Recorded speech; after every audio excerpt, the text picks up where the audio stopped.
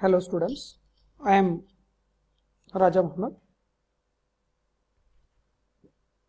Today I am going to talk about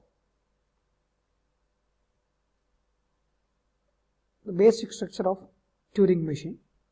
As we had discussed few things in the classroom regarding Turing machine, once again I would like to stress few points about Turing machine, that there will be an input tape and also an output tape.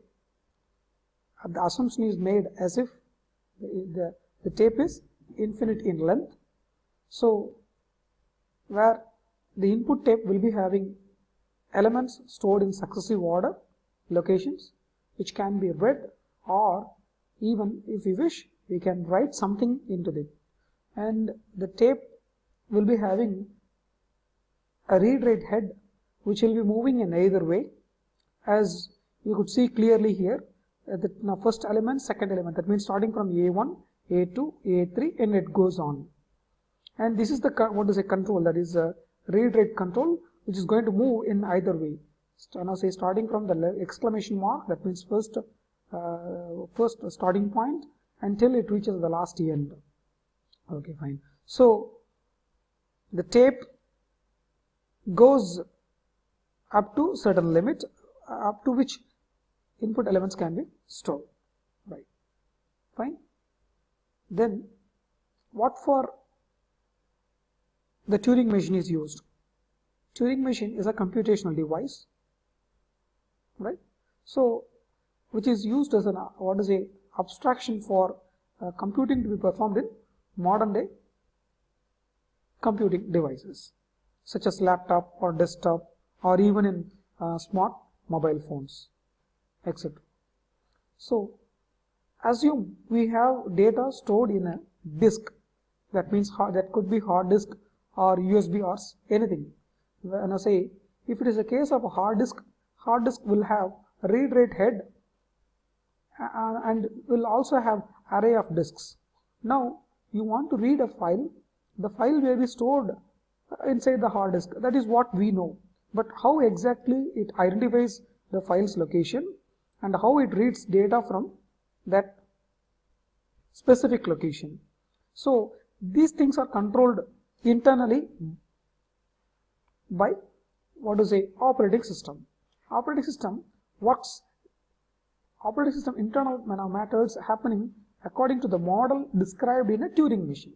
Say the operating system instructs the read-write head to point to a particular location and start reading the content, and when you see the hard disk moving, disks rotating at higher speed, the read-write header must locate the exact position, right? So here you assume you have input alphabet to be read. Say for example here you have A, B to be assumed as input alphabet, and beta, the tape symbol, is used as blank. Capital B represents blank here. Assume in the hard disk you have data stored, say for example AA, BA, and the read-write header starts from the exclamation mark, that initial starting position.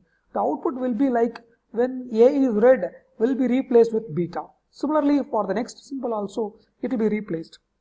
Once it encounters a blank symbol, encounters the first blank symbol on the right hand side, it comes back to the exclamation mark and halts.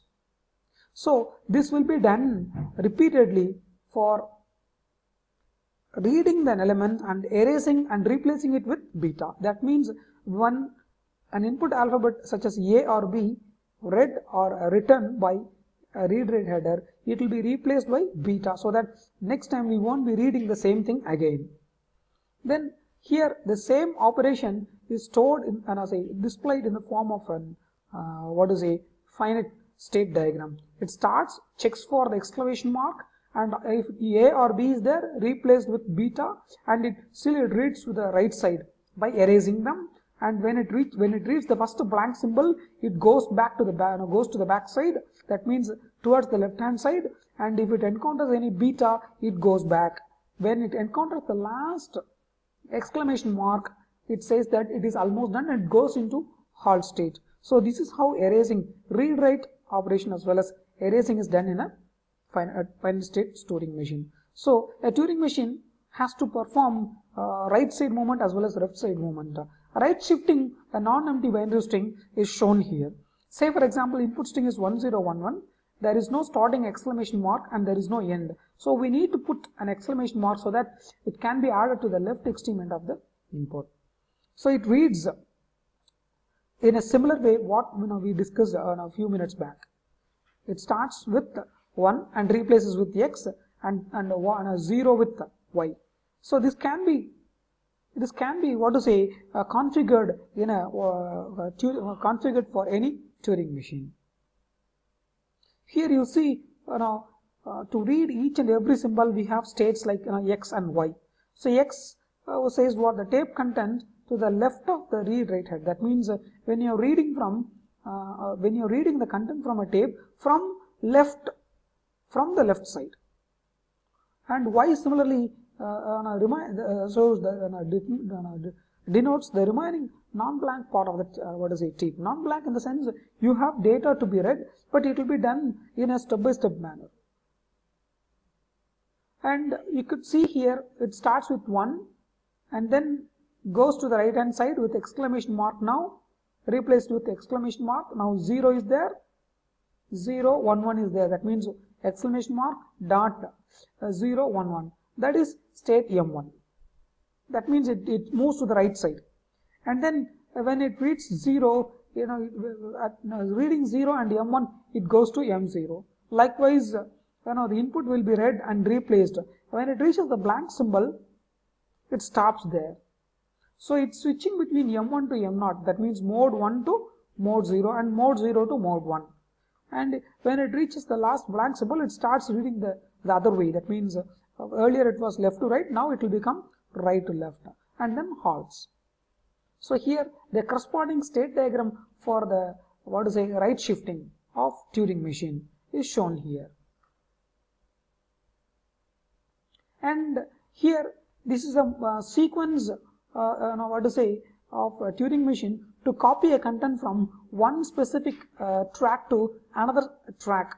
Here you could see here first it is reading symbols to be read and copies them into some other location, and then again marks all of them with the states and then looks for the last symbol. If so, it starts reading in the reverse order and copying all the elements again back to the new location. And the corresponding state diagram for copying contents from one location to another location. So this is not just only for moving one single element, rather this can be implemented for copying multiple number of cells or even multiple number of tracks and so on.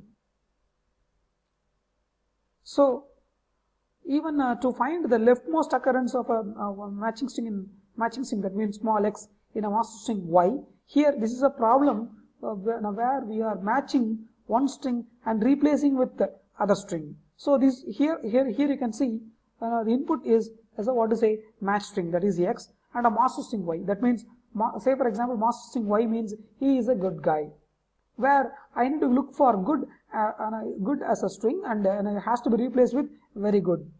So you have a string which is you have a string in which a word is found out and it is replaced by another word given by user. Similarly, we can implement for implement the same thing when we have a complete string which is partially matching, which we will discuss in the next class. Thank you.